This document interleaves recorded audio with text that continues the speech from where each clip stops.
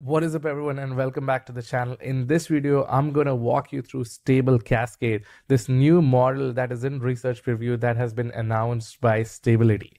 Now, the last few days have been wild in AI, especially with the announcement of Sora, which is the text-to-video model by OpenAI. And it was so big that we hardly got the time to talk about these other things. But this model is really interesting and really fascinating and has produced some amazing results in my test. So let's dive into this and talk about what is Stable Cascade. Now, one of the first things that I want everyone to understand and what Stability has told us is that this is a model which is in research preview now. It's based on the version architecture. Now, version essentially means hot dog in English. Why? I don't know, but that's what they have come out and told, that that's the name of the architecture, and it's currently available in like non-commercial license, and they don't allow for non-commercial use right now. So that's something you should be aware of. Now, at the end of the day, what makes this architecture really awesome is that it enables Stable Cascade to essentially make training easier and inferencing faster. So you can actually use consumer hardware with like about 20 gigs of VRAM, and you can actually train these models and actually have some really good image generation when you're doing, image generation, training, fine tuning, all those things. So this is one of the biggest benefit of this architecture.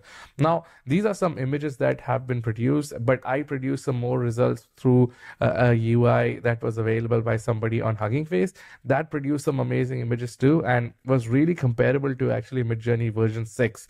But before we get into those comparisons, let me kind of walk you through some technical details here that I've come to understand. Now, if you see this, what they have kind of shared is that the architecture essentially has these three stages, where you have the first stage, which is VAE, that is the variation auto encoder, which is available in Stable Diffusion. But here the advantage is there are three stages: stage A, stage B, stage C. Now, what makes this architecture different obviously is this latent generator phase, which is stage C, that transforms the user input into a compact 24 by 24 latent image. So you get the most amount of information in a really small size. Now, when Stability had released Stable Diffusion, you could compress it by a factor of 8, but with this model you can compress it by a factor of 16, which is what makes this really awesome. Now, if you want to understand this a little bit more, you can go to the GitHub, and on the GitHub, they have kind of walked this through an explanation where they have said the smaller the latent space, the faster you can run inferences, the cheaper the training,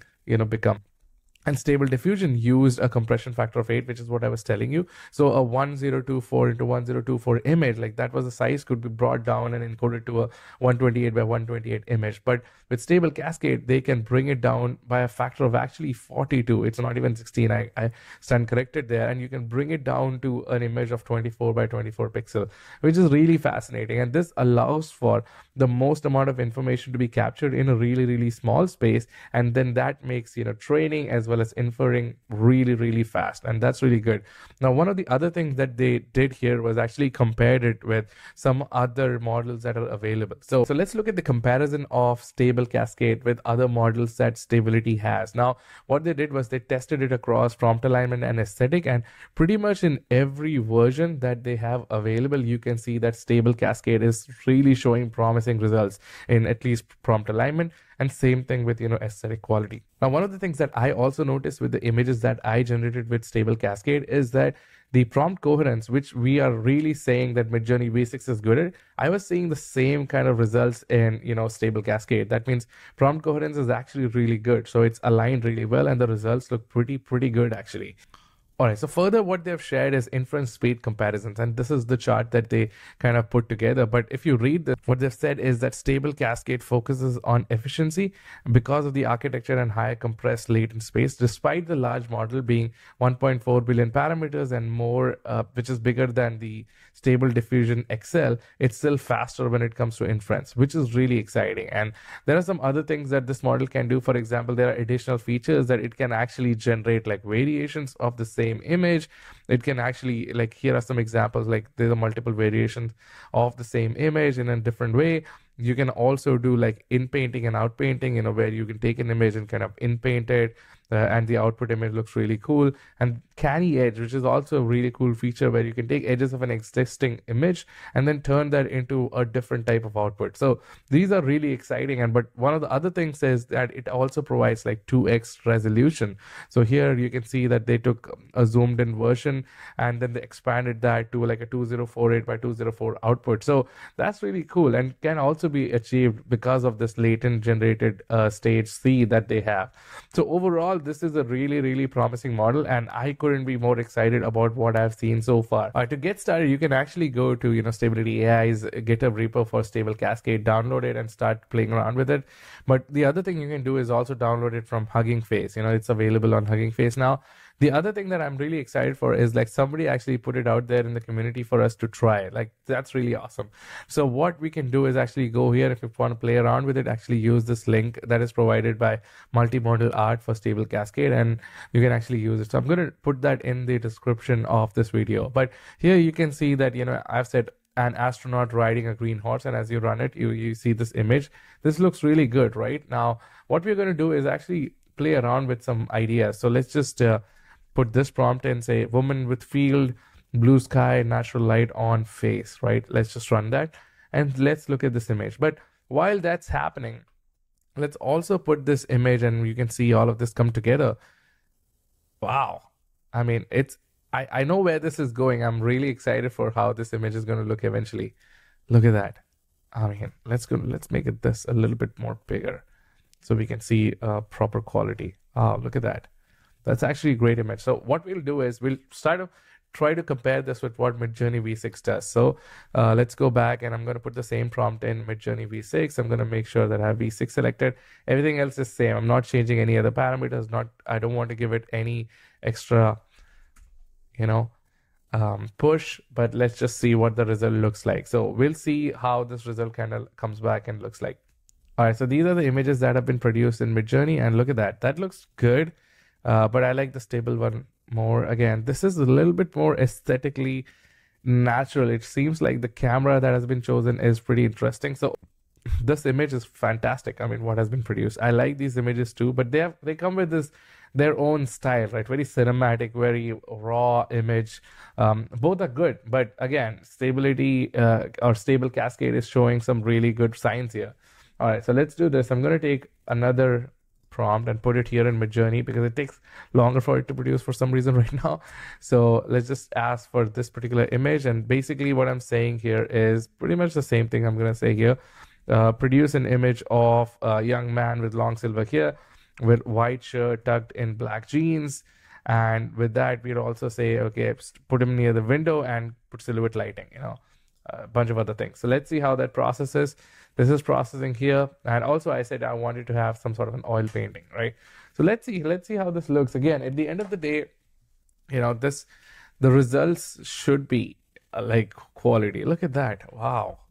Okay, it's coming together. Obviously, you can see that. So that's exactly what the prompt was, you know. Obviously, we don't see the blue jeans. We don't see it, but we do see like a white shirt tucked, you know, silver hair man, sort of like an oil painting. Okay, let's see what Midjourney kind of looks like. All right, so this is okay. So this is basically, it took the oil painting aesthetic in and that kind of brought it in. So that is exactly what we had asked for. So overall, I think Midjourney did a great job here, at least bringing things together in a way. It's got the jeans, it's got the window, oil painting, long silver hair dude.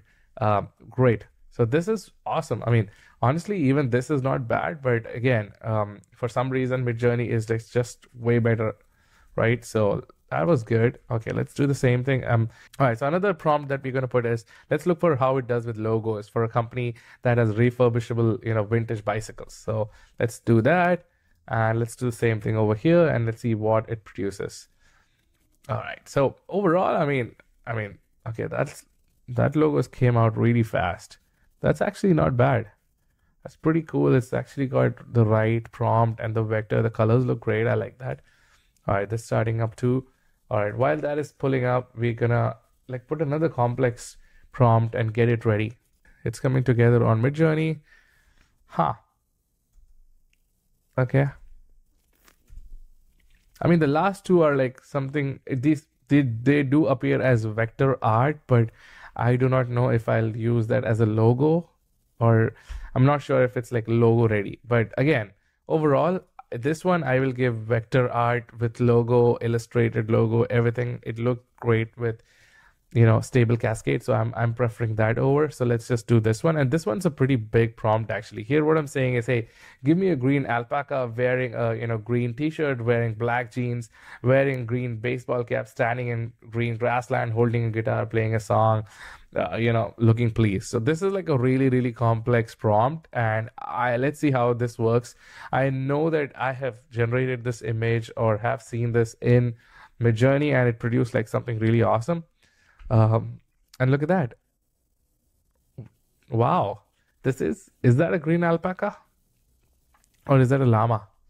I don't know, but look at that. I mean, it actually kind of did what we were asking. It looks like a pretty cool image of him playing, you know, guitar. The hands look pretty weird, but again, I mean, it was fast. I mean, that's probably because of the GPU that is processing this prompt. But look at that. At the end of the day, I mean, these models are becoming so good right now. Like green alpaca, look at that. So that's like art. Okay, that looks pretty cool too. Might be an alpaca. So I honestly still like this image more that was generated in stable Cascade. I mean, if you feel like these ones are better, hit me up, you know. And why do you feel so? So again, it's an artistic choice, but overall I think this looks really promising. All right, so let's just do one more, or maybe two more. Okay, I'm gonna put this in, and here's where I'm just saying, hey, generate a movie poster of an adventure traveling the world, you know, and you know, the movie should be called Dubai to the World Symphony of Flow, and we're gonna do the same thing over here, and it's basically should look like a cinematic poster, and that's what I'm kind of going for. So let's see. And again, the key thing here for us to know is that, you know, I haven't really added any like aspect ratio changes. Obviously, when you put aspect ratio, sometimes things change. But look at this. That looks really good, actually. That looks like a movie poster. Obviously, the text didn't come out properly. Obviously, we haven't put it like for it to come in a certain way. But this looks like sand, and it has a sense of Dubai with like big buildings, the moon. Looks pretty cool, actually. It's like a movie poster.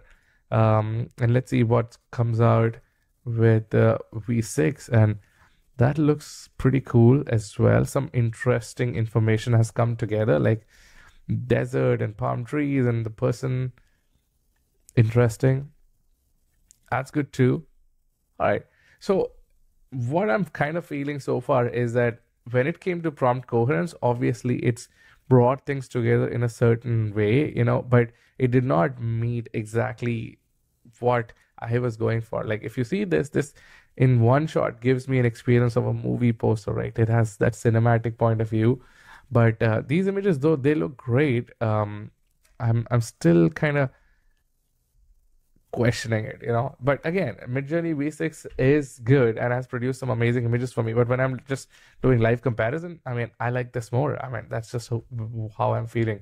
Anyways, let's take vector art and let's put that here. I want to generate vector art logo, dragon, and let's do this, okay, with lines. Okay, let's just generate that image here and see what Midjourney produces. All right, so it's coming together, and let's see. Look at that. That is a pretty dope poster. I mean, look at that. Wow. Stable Cascade. You are really good. I didn't expect you to be this good, but again, I mean, fantastic. All right, let's see how this looks in Midjourney. And I'm pretty sure Midjourney is going to come out with some really cool designs as well. But I mean, this is like vector art, right? I mean, the detail on that looks so good. The face of the dragon, the horns. Wow. Okay. That's line art. That looks pretty cool, actually. That looks great too. Wow. I mean, look at that one. Wow. The details on these things are really cool. But for some reason, you know, like when I saw the stable Cascade result, it looks so, you know, polished for some reason. Like, it looks really cool. This one also looks great, actually. I mean, all of these designs are pretty cool. But for some reason, you know, I feel like the details are a little iffy here and there. Like for example, if you see these details here, there's some alphabets. It looks pretty cool. Obviously, that's what Midjourney produces. This one looks great too.